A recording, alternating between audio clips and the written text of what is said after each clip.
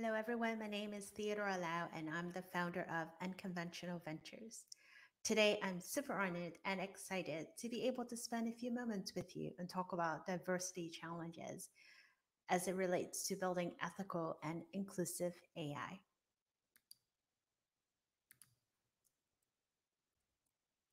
Our company was founded with the belief that anyone should have a chance to try and succeed, regardless of their demographics and regardless of their social circles. We partner with a variety of startups and corporates around the world.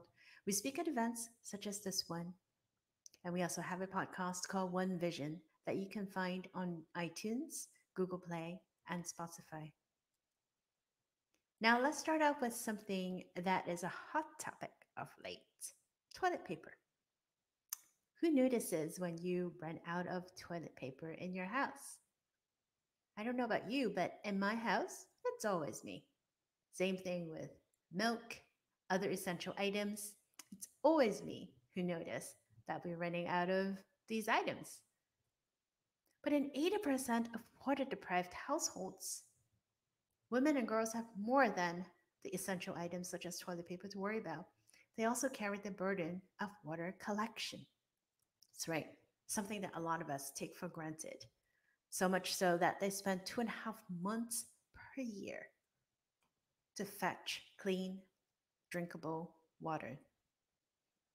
And we wonder why two-thirds of illiterate adults around the world are women.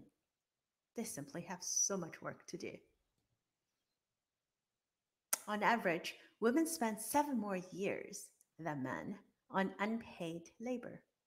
You know, the laundry, preparing food, doing dishes, getting kids to school, putting them to bed. All of that add up. 7 years is enough for a bachelor degree, plus a master, plus one extra year for you to do anything that you want. No wonder 1 in 4 women reported that family responsibilities have impacted their work. Now, that's before COVID.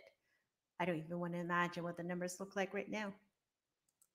On average, women spend 12 years doing caregiving, not just taking care of their kids, but also taking care of the aging parents, their loved ones, because women are primarily the caregiver of their family.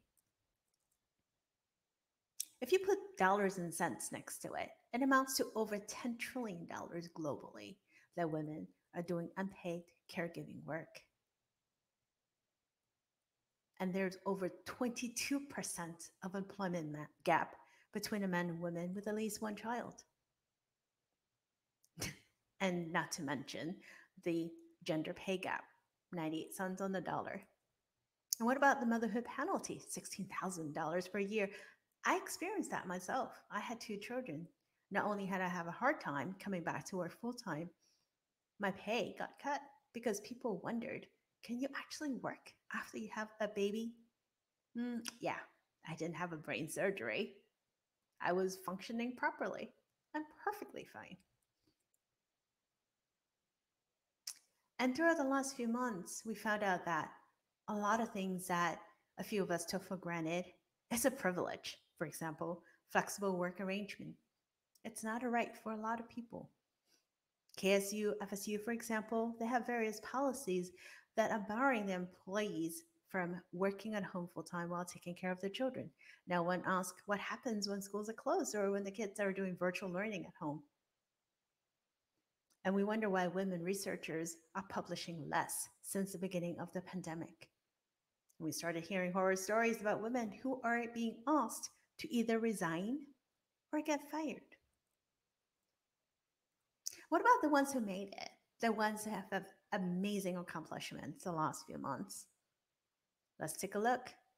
Students at MIT selected a Black woman as the president of the Undergraduate Association for the first time in the history of MIT, 159 years. But yet, you look at the article, her name is not on the headline. Same as Amazon Shake-Up. They've added the first Black executive to Jeff's elite inner circle, but her name again was not on the headline.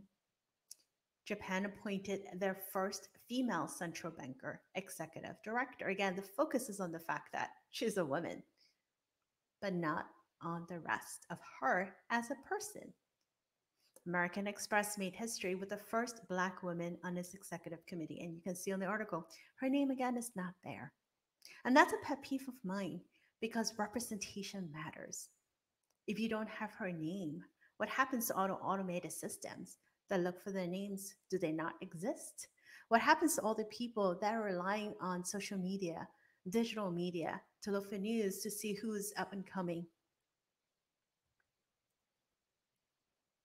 And we wonder why VC investment, there's so little of that goes to all female founder team. Some people have asked, well, maybe they are not as active and present in the digital space. Well, when we're all socially isolated and digital is the only venue that we can have to reach out to everyone else, what can we do more? What can we do better? Data matters, and how it gets represented matters. We need to have a fairer world, and it's possible. MIT recently had to pull off a huge data set because it was teaching AI systems to use racist terms. Google AI thinks that women wearing masks have mouths covered with duct tape. And then recently, an algorithm determined the UK students' grades. And of course, chaos. Why does that keep happening? We need to do better. And we have a chance to shape a different future, a better future where you have a fairer representation of men and women in emerging tech industry.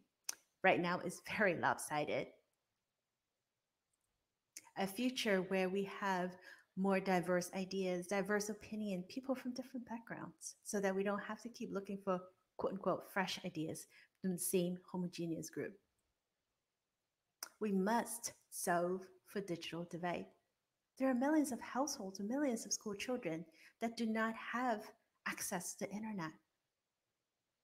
In the new digital era, where we are right now, broadband access should not be a privilege. We need to create different pathways for education, for children to have different ways of getting a tech career. One size does not fit all. We need to find ways to reskill and upskill the workforce. There are over 30 million people in the United States today that are unemployed. Many of them have lost jobs that are not coming back.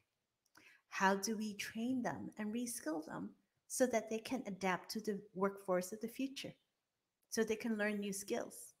We have gained an extra 30 years of healthy living because of longevity, because of advances in technology. One size fits all education, the old ways of learning things, does not work anymore. And we need to create returnship programs to support new parents, to support mothers. The US is the only OECD country that does not have paid maternity leave. We need to do better so women don't have to choose between taking care of their children, keeping them safe, versus putting food on the table. We need to create a more open culture, a flex work environment where parents are not judged. We need to provide them with the support so they can do their work while raising their children.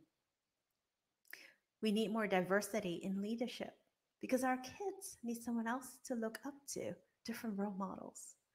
We need a diverse leadership team that represents the society as we have today.